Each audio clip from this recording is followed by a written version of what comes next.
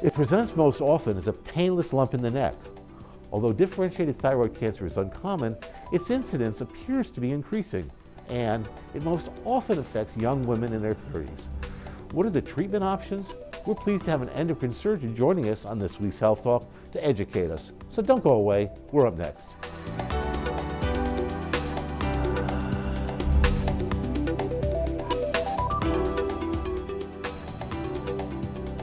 Hi, I'm Dr. Eric Mazer.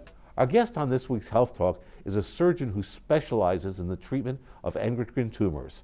I'd like to welcome Dr. Susana Vargas-Pinto to the show. She'll share an overview of differentiated thyroid cancer. It's great to have you on the show. Yes, thank you for having me. And welcome to Norwalk, welcome to Nuvance. I know that you're one of the newer physicians here, Susana. That's right. I hope you love this place the way I did. As you know, I worked here for over 20 years. So tell you're an endocrine surgeon.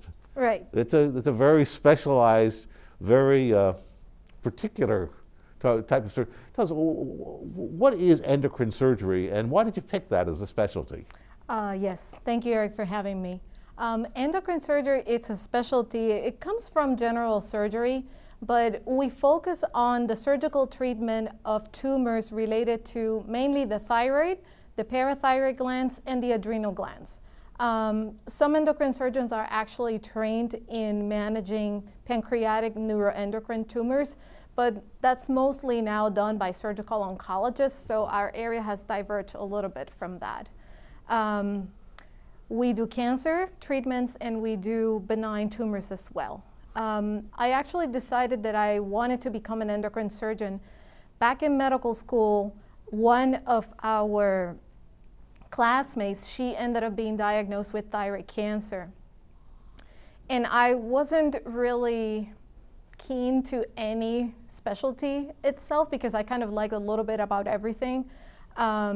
So one of my earlier rotations was actually with a head and neck surgeon who he did a lot of endocrine surgery. And I just fell in love with the thyroid anatomy.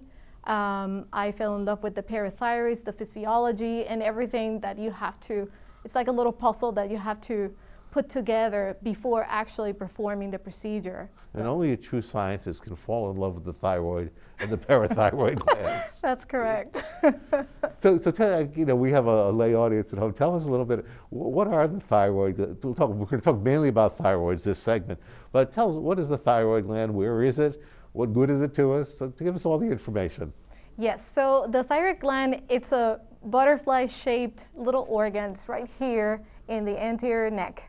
And it performs a wide variety of activities. It basically helps us regulate our metabolism. So our weight, our energy levels, even our hair, even things like our bowel movements. It's involved in a lot of things. A lot of people think that they have low thyroid because they gain weight.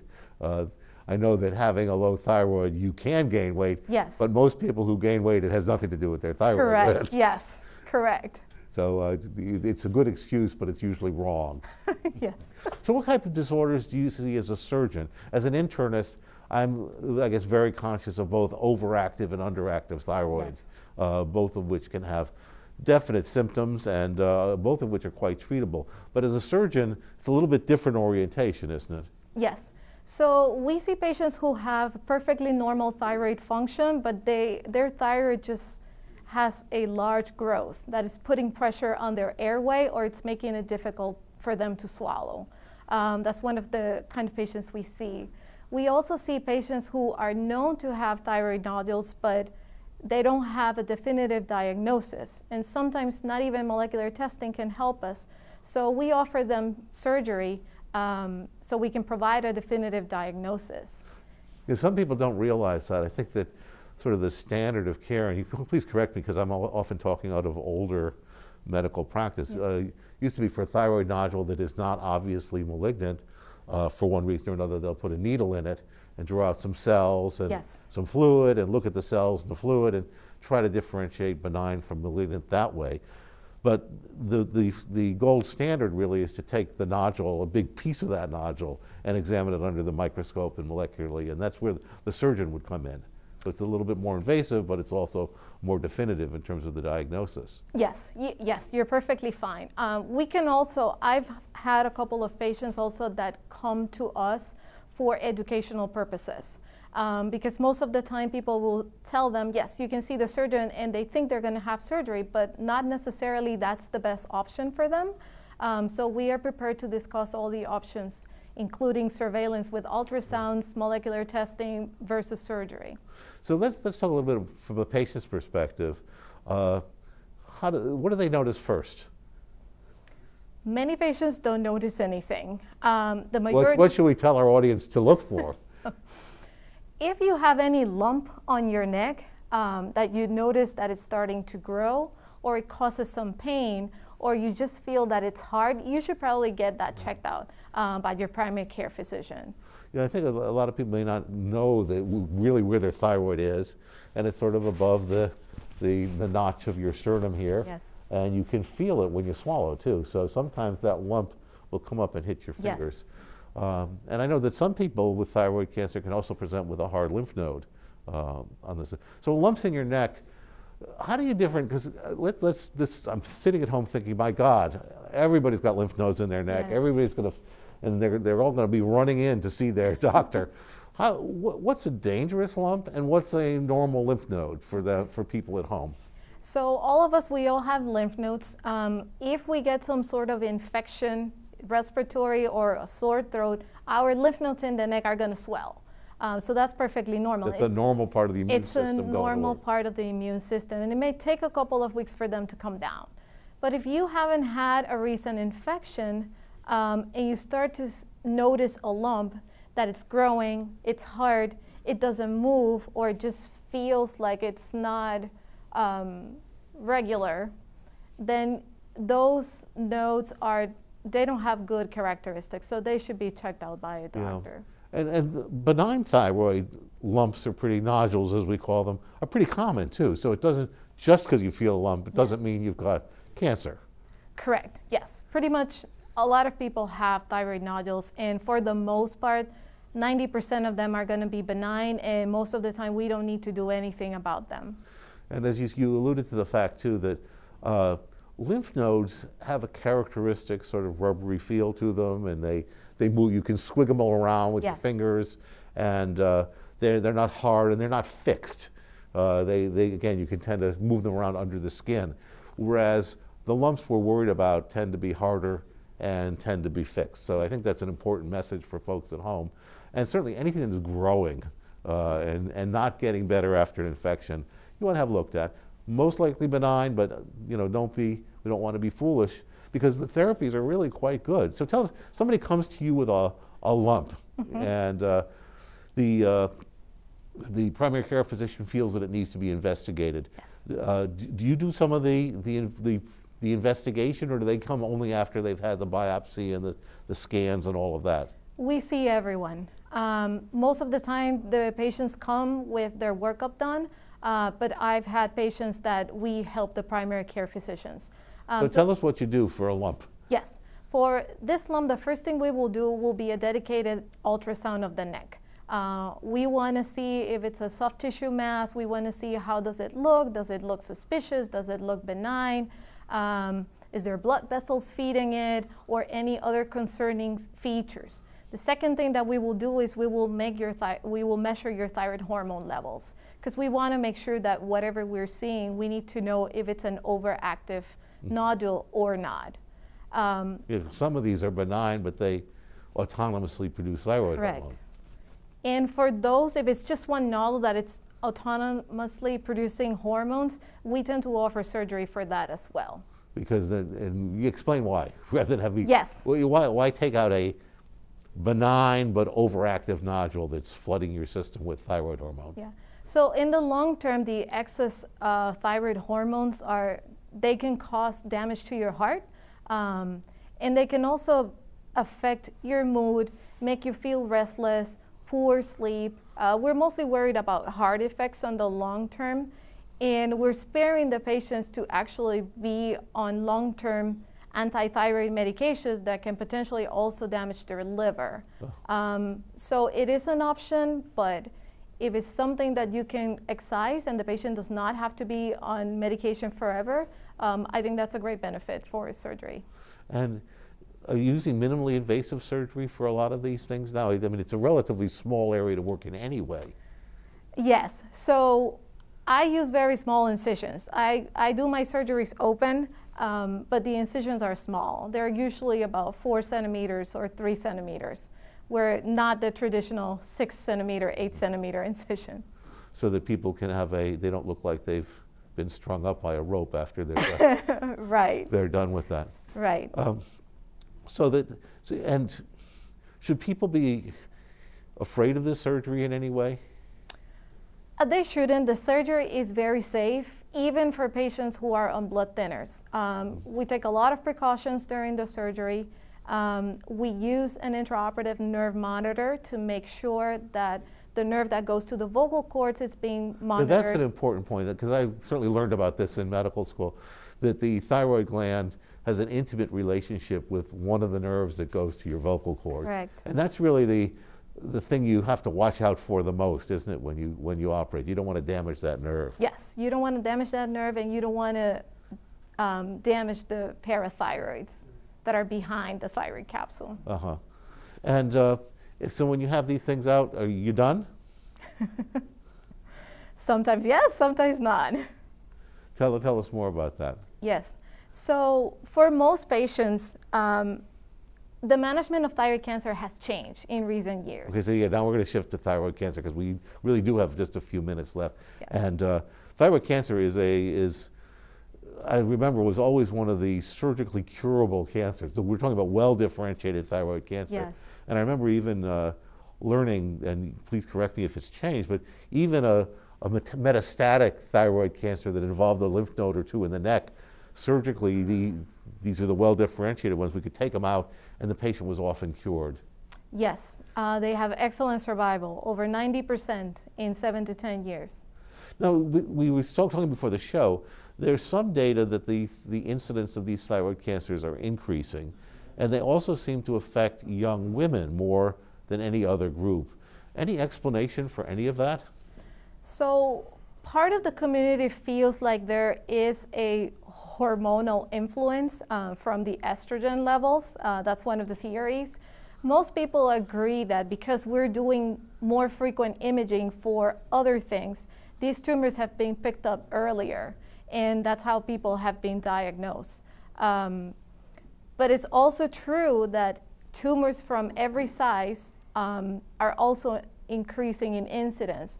So we don't have a 100% clear idea of what's going on. It seems to be a combination of multiple things. So I guess sort of the bottom line is patients should examine their own necks. Correct. They really should have their necks examined by their primary care physicians. It should be part of the routine exam.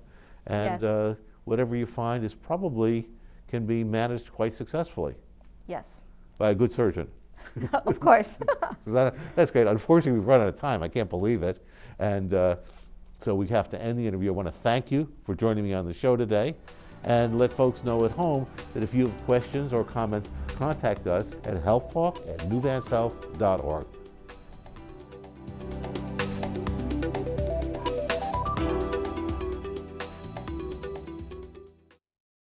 Coronavirus isn't over. We still have to slow the spread and do our part. Let's wear face masks in public. Stay 6 feet or more from others. Follow state and local guidelines. Wash our hands frequently and stay home when we feel safe. For ourselves, for our loved ones, for our future. Let's move forward together. Learn more at coronavirus.gov. 145 over 92. 180 over 111. 182 over 100.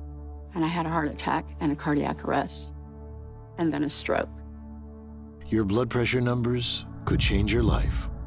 A lot of people don't understand, including myself. I didn't, now I do, the impact of having a stroke. My memory is shot. When I woke up, I couldn't speak. If I would have followed a treatment plan, I would not be in this situation. It's a tough journey, Lowering your high blood pressure could save you from a heart attack or stroke. If you've stopped your treatment plan, restart it or talk to your doctor about creating one that works better for you. Start taking the right steps at manageyourbp.org. It's a new life, but I'm gonna make it better. I'm coming back. Ask your doctor, check your blood pressure. Hi. Parathyroidism is a condition caused by overactive parathyroid glands. Excess parathyroid hormone, or parathormone, raises blood calcium and causes osteoporosis, kidney stones, frequent urination, bone pain, depression, and malaise. On this week's Health Talk, we'll discuss this condition and the treatments that are available with an expert in the field. So please stay tuned. We're coming up next.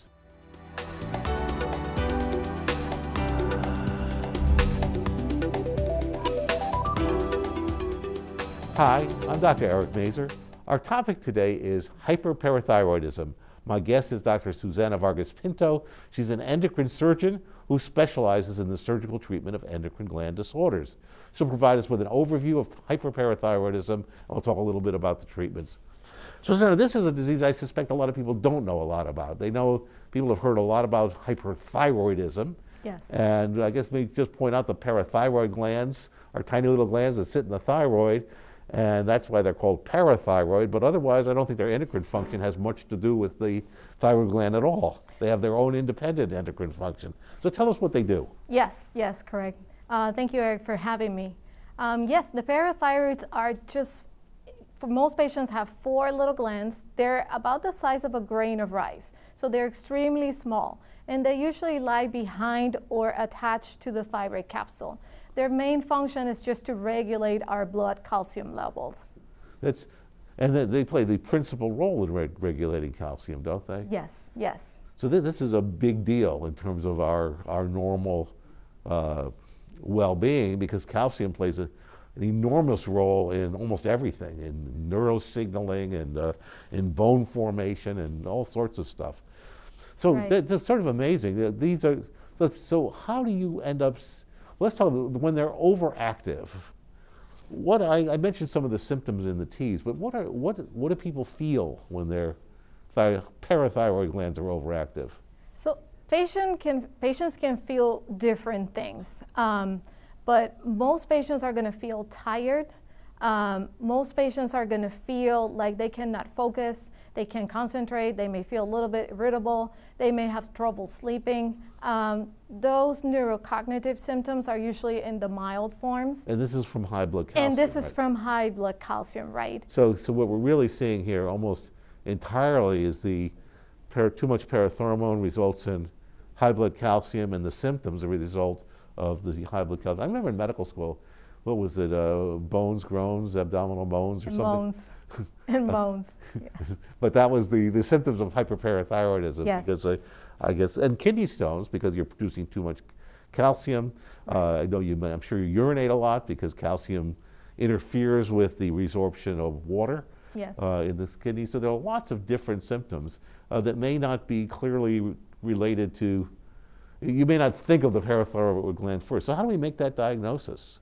Most patients, believe it or not, they will be found to have an elevated calcium level on blood work, just your physical exam. So that's the entry into the parathyroid. There are other things I know that can cause a high blood calcium. And they measure parathyroid hormone levels, is that? So unfortunately they don't. And that is something that probably should be checked. Yes, there are other causes of hypercalcemia, some cancer, some paraneoplastic syndromes, but for most people, it's probably going to be a tumor of one of their parathyroid glands. So the PTH. Is that something they can feel oftentimes? No, unfortunately they can't unless it's a huge tumor. Because you mentioned the parathyroid glands are the size of a piece of rice. Yes. Which is really strange. I didn't realize they were quite that small.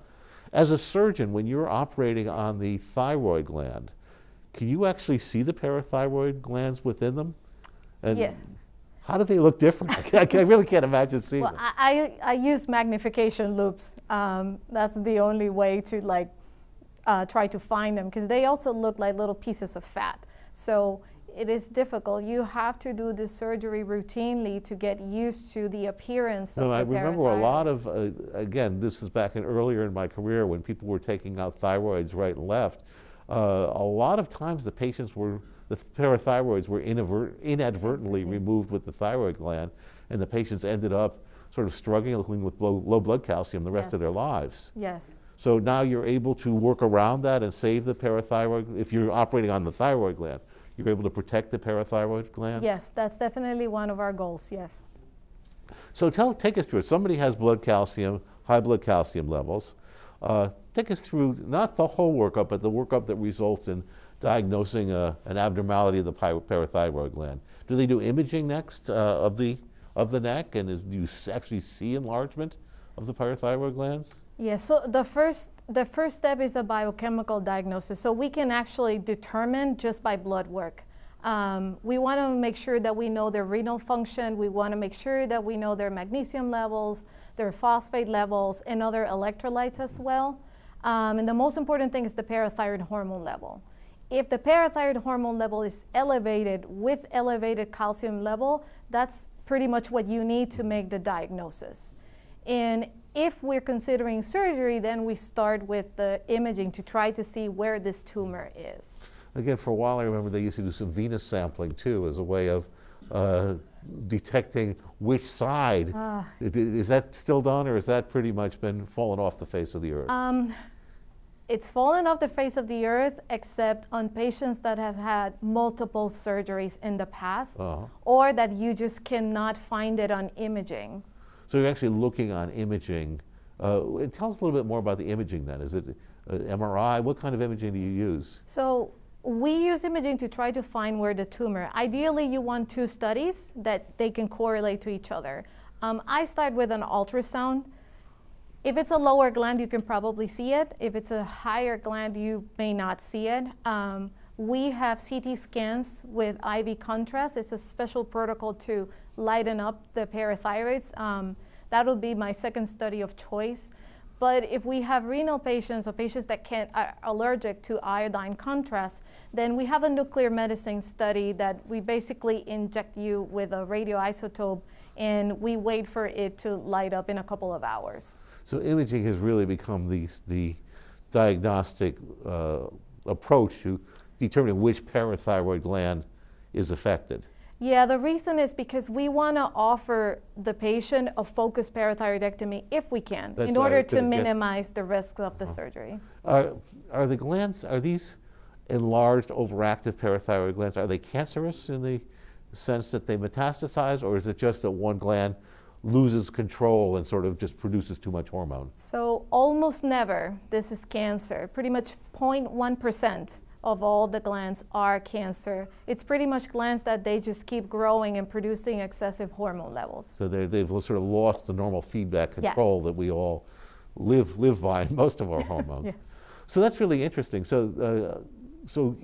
And is it usually just one of the four glands that's going crazy? 85% of the patients, that's the problem, one gland. And so that leaves that open then to surgical resection, right? Right.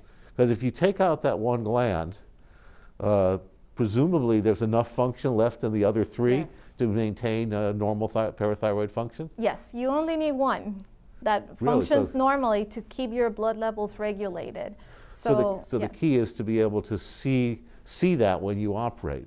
See that one, remove that one, then give a couple of days for the other ones to kind of wake up and start functioning, and then your calcium levels should that was going to be my next question. Because usually when one organ overfunctions and it turns off others, it takes a little bit while for those organs to kick back on. It's a couple of days? Yes, it's a couple of days if it's one gland. Sometimes if you have to remove more than, because some patients have hyperplasia, which is just enlargement of all glands. So for those patients, if you need to take 3 or a little bit more of 3, then it could take up to 2 weeks for those glands to start kicking in. And in that interim, I presume you're watching their blood calcium because you're worried that they're going to but guess it could fall too low? Yes, so we always give calcium supplementation. We just measure their parathyroid hormone levels to determine how much they need, so we don't give them excess calcium and they don't have side effects from it.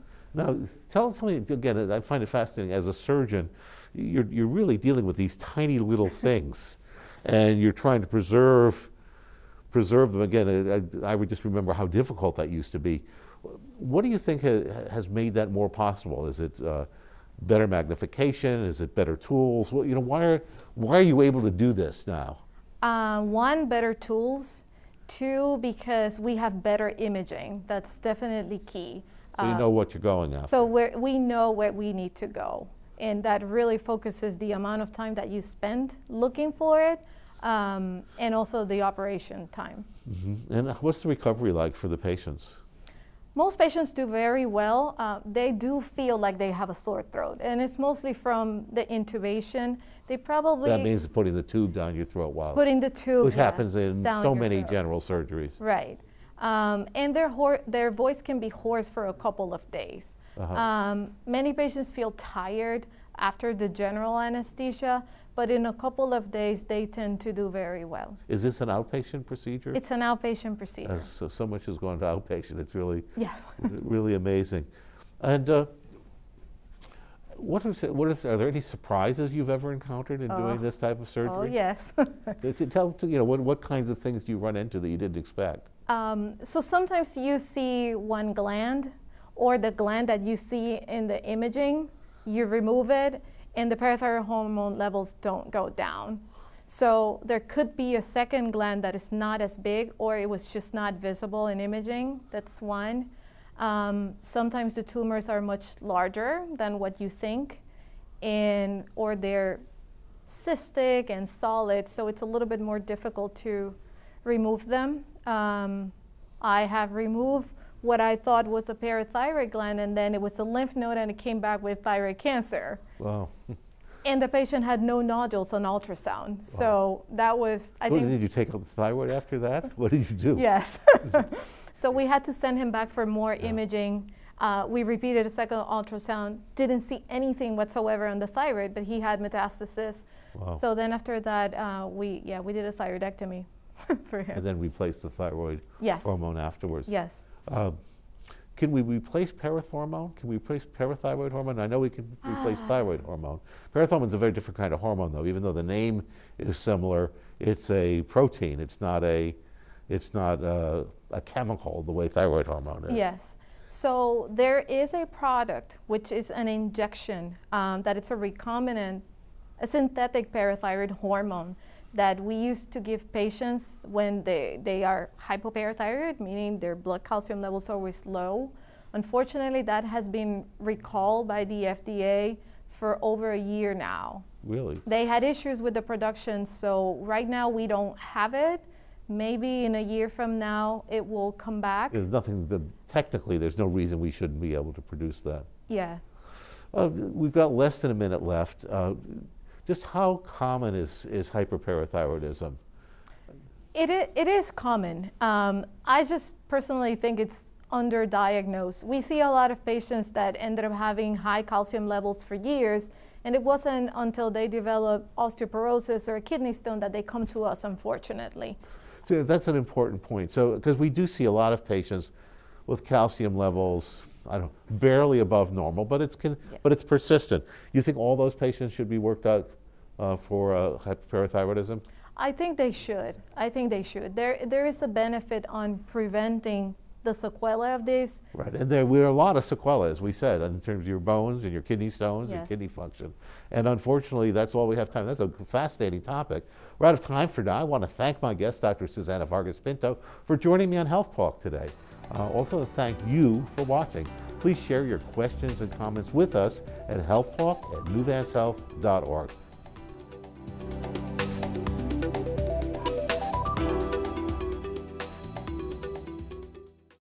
1 in 3 American adults has prediabetes, but more than 80% don't know they have it. The good news is, prediabetes can be reversed, and for many people, healthy changes in their daily routine can make a big difference. Take the 1-minute risk test today at doihaveprediabetes.org. Have to slow the spread and do our part. Let's wear face masks in public.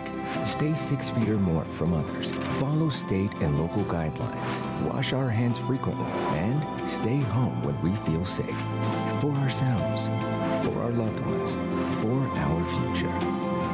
Let's move forward together. Learn more at coronavirus.gov.